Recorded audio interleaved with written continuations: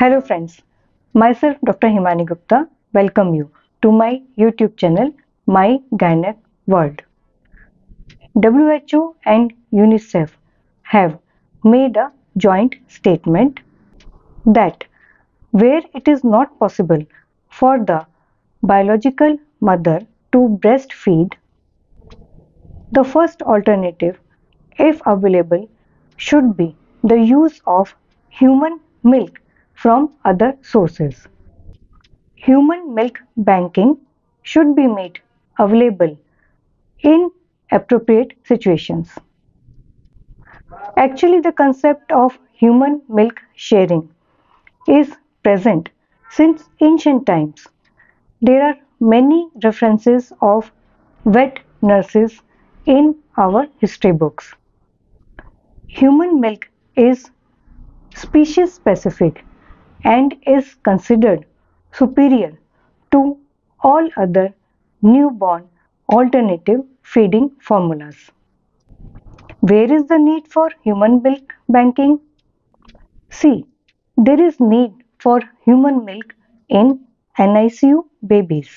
NICU means the babies who are kept in Neonatal Intensive Care Unit.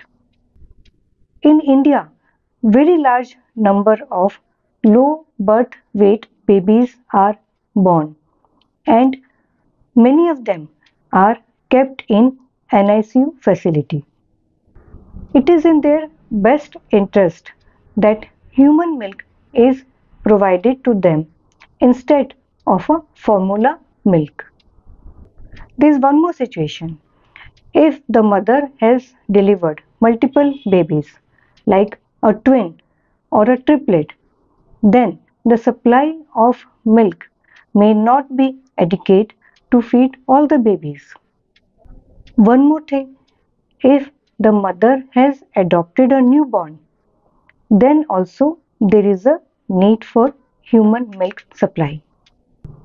If the mother is suffering from any medical disorder and she cannot feed the baby, then also human milk is needed. Now we will discuss how the human milk is collected and stored and transported. In a milk bank, human milk is collected from voluntary donors after screening them for infections. This milk is then pasteurized using scientific equipments. This milk is then again screened for infection and stored in containers in deep freezer. This milk is then distributed through proper channels to the nearby needy infants. So friends, keep watching my YouTube channel My Gynec World for more gynec and health related videos. Share, like and subscribe. Thank you.